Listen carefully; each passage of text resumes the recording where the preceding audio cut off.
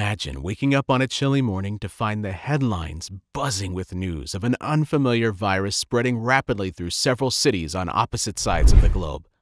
Flights are being canceled, supply chains wobble, and your phone lights up with déjà vu messages about masks and hand sanitizer. That feeling of dread is hard to shake because we've lived this movie before, yet the question remains, when is the next pandemic? Today, we're diving deep into what scientists, public health officials, and global security analysts actually know about the odds of the next pandemic striking in the coming year.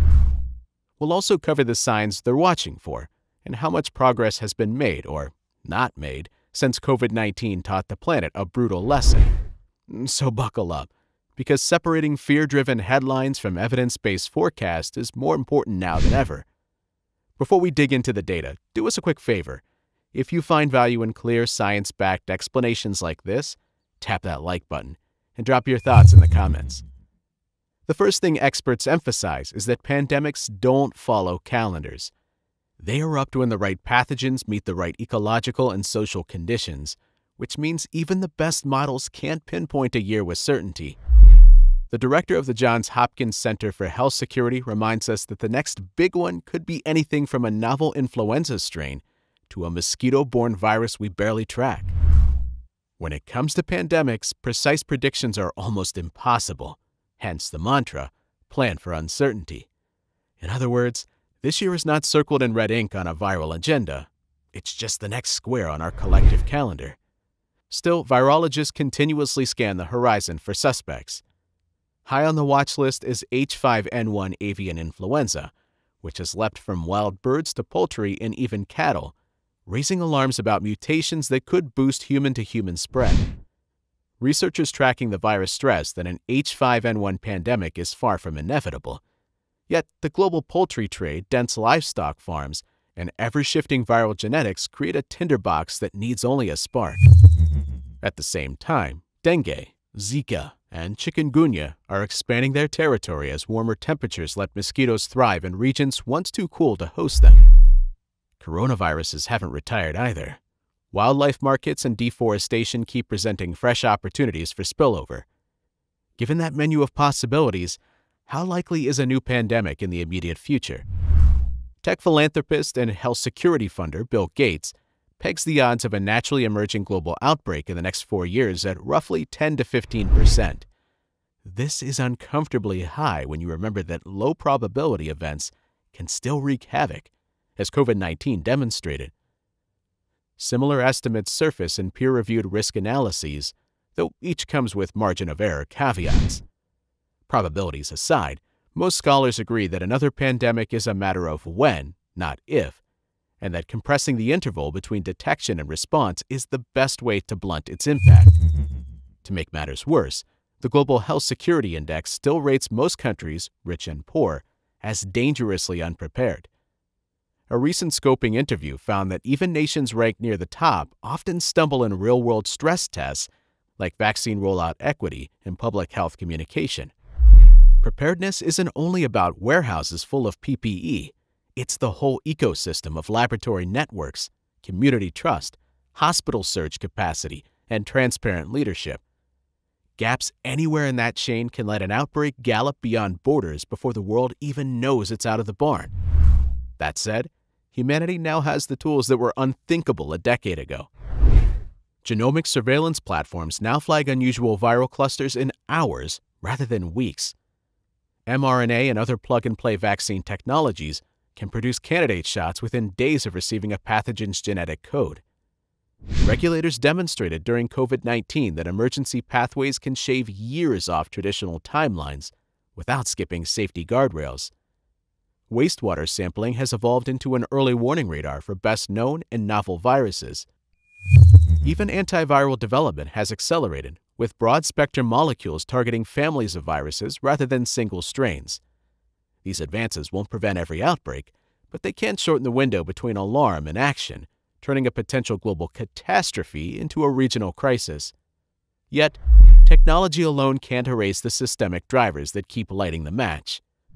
Rapid urbanization concentrates millions in megacities where pathogens spread at lightning speed. Climate change reshapes habitats, pushing disease-carrying insects into new locales and disrupting animal migration patterns that once acted as natural fire breaks. Global travel that has surpassed pre-COVID levels means a virus emerging in one hemisphere can reach the other in less than a day.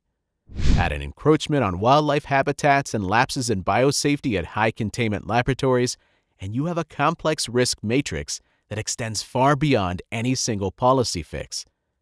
So, why does this year keep coming up in news stories and conversations? Part of the reason is psychological. Years that end in 5 feel like natural points for predictions.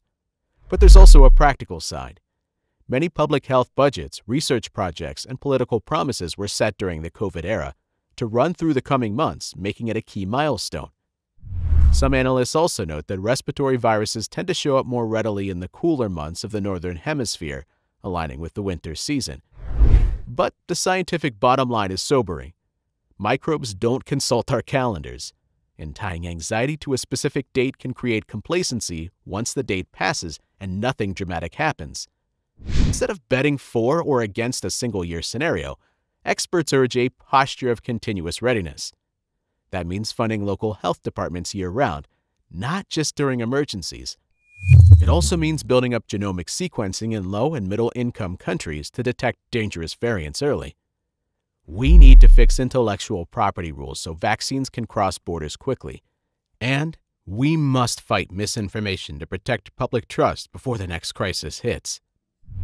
WHO officials put it bluntly in a recent commentary: the world is simultaneously more prepared and not prepared enough. The difference between a déjà vu disaster and a resilient response hinges on whether we sustain momentum after headlines fade. As we wrap up, let's return to the original question. Will this year experience another pandemic? The honest answer is, we don't know. No one can predict with certainty whether the next global outbreak will arrive this year, next year, or 10 years from now. That's the nature of pandemics. They don't run on schedules, and they don't send warnings in advance. But what we can say, based on everything we've learned from history, scientific models, and recent experience, is that the risk of another high-impact outbreak remains real and persistent. The factors that make pandemics possible haven't gone away. In fact, many of them, like rapid urbanization and international travel, are accelerating. The good news is, we now have more scientific tools, data, and knowledge than ever before to respond quickly and effectively when the next threat emerges. However, tools alone won't protect us. The outcome will ultimately depend on how we choose to use them. Are we funding our public health systems consistently, or only when a crisis forces us to? Are we building international partnerships based on trust and transparency, or falling back into isolation and short-term thinking? Are we confronting misinformation head-on, or letting it erode public confidence in science? Pandemics are not random acts of fate. They are biological events shaped by human decisions about policy, investment, collaboration, and compassion. Every choice we make today influences how well we'll withstand the next global health emergency. If we commit to making those choices wisely and urgently, this year could mark a turning point, not a repeat of past mistakes, but a demonstration of what real preparedness looks like. It could be the year we prove that hard-won lessons actually lead to meaningful change and save lives. But if we let our focus drift, it could also be the year another invisible enemy reminds us, again, that nature punishes complacency and rewards the prepared. So stay curious, stay informed, keep the conversation going, because the story of the next pandemic hasn't been written yet, and every one of us still holds the pen. I hope this video helps bring some clarity to this complex and urgent topic. If you found it informative, please give it a like, subscribe to our channel, and consider sharing it with others who are curious or concerned about the possibility of another pandemic. Staying informed is one of the most powerful steps we can take. And the more people who understand the risks and the science, the better prepared we all are.